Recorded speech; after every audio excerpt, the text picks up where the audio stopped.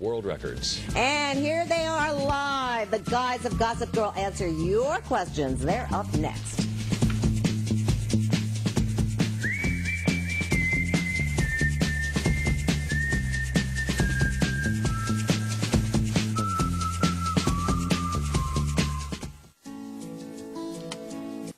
It's clear that Gossip Girl is one of the most talked about and biggest new shows of the season, and its stars have managed to become superstars overnight. Tonight, two of them are here with me to answer your questions. They are live right here in the studio. Gossip Girl's resident heartthrobs, Chace Crawford and Ed Westwick. Welcome, guys. Hi. Thanks for stopping by. Thank you. Really, it's nice to have you here. Now, this show is hot. You guys are stars. You're just being thrust into the limelight. How has this changed your life since that show got on the air?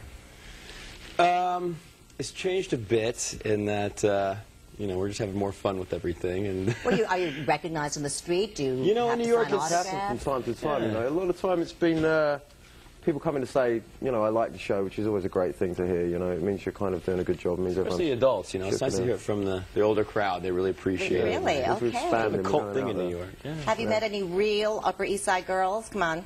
Yes. Oh. You have. That- Why? On set, you know, we shoot in the Upper East Side on location, and they're all surrounded, and, you know, I love this kid right here. Come on, come on. Yeah, well, like he says, you know, I mean, we've done some shooting around the Upper East Side, so there's a lot of times people come over who are kind of from that demographic, so... Yeah, are those girls in real life anything like the characters on your show?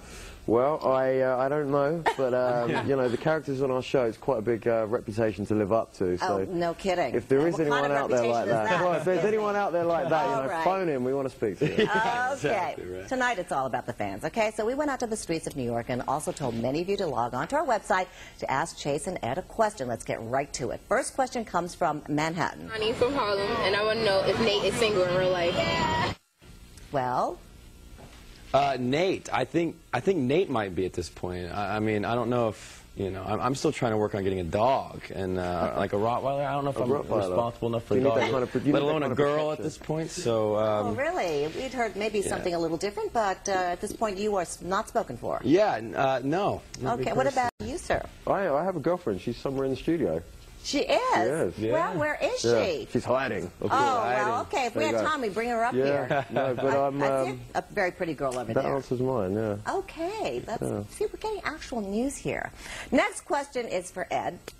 It's from Sabrina, who wrote into CW11.com. She asks, Ed, do you have the same carefree, live-in-the-moment type of attitude as your character, Chuck? To a certain extent, you know, I think I have to be a bit careful because unlike Mr. Bass, he, you know, I don't have this astronomical wealth like he does. So, you know, he gets to run around and do what the hell he likes, really. So, Oh, come on, he's kind of a slime ball, if you don't mind my saying so. yeah, well, he does come across like that a little bit, you know, but he's not all that bad. He's not that bad. I think in the episode that aired tonight, people saw, you know, a little bit of a different side, a more vulnerable side, someone who kind of had a bit of honesty about him, maybe. Okay, let's go back to the street for another question for Nate here. Hi, my name is Andre, and I'm from Brooklyn. And Chace, this question is for you. I want to know who's the best kisser on the show. Ooh, that's a tough question. Come on. You know, they haven't made it that awkward yet.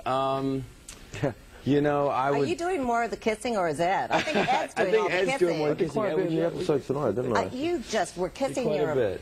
face off. I mean, he hasn't got the kiss I ready would yet, say so I'm you the know. best. I would say I'm the best kisser. on the You're show. the best kisser. You know, I'd take that Okay. kind of arrogant stance about it. Why pretty not? good.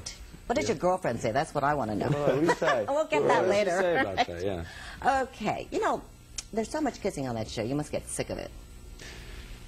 Not really. I can't complain. We could be doing... Chapped lips We once or could twice. be, you know, rewiring hardware and things, but it's... Next question, too bad. Ed. This Yes. is for you. Gabby from Saddlebrook, New Jersey wants to know, what do you look for in a woman? I'm 21 years old, college educated, and single. Are you interested? I look for money. I look for money. You know, someone that can help me out and take me places. Yeah, besides There your it is. girlfriend. Cook me dinner. Let's not forget that. Let's go No. over to the next question. It's from Nia of Brooklyn. She's asked, did you guys always want to be actors? If you weren't on TV, what jobs would you have? This is a two-parter. Let's start with you. I think I would be Maverick from Top Gun if I was an actor. That I would be cool. a Top Gun. And Yeah. that's about it. And did you always want to be an actor? I didn't always want to be. It kind of sort of, you know, I fell into it a bit. So I went to Pepperdine, and then I took a school. semester off, fell into it, and now here I am. Into it, and you're only 22 years old. 22 years old. Wow. You got it. How about you, Ed? I guess, you know, it was one of those things that I kind of always had a flair for, I'd like to say.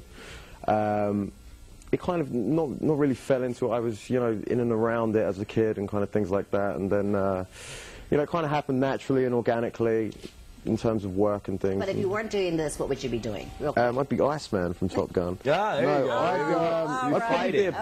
I'd probably be a petty Okay, let's go criminal, now to something our like that. very last question. Do we have a last question?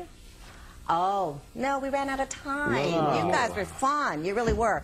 Before we let you go there, oh, never mind about that. We don't have time even to ask you that. Now, fans, do not worry, it says here. If you didn't hear your question asked tonight, and you probably didn't because we got you've got a lot of fans out there, go to our website at cw11.com where the guys answer some of the questions we didn't have time for.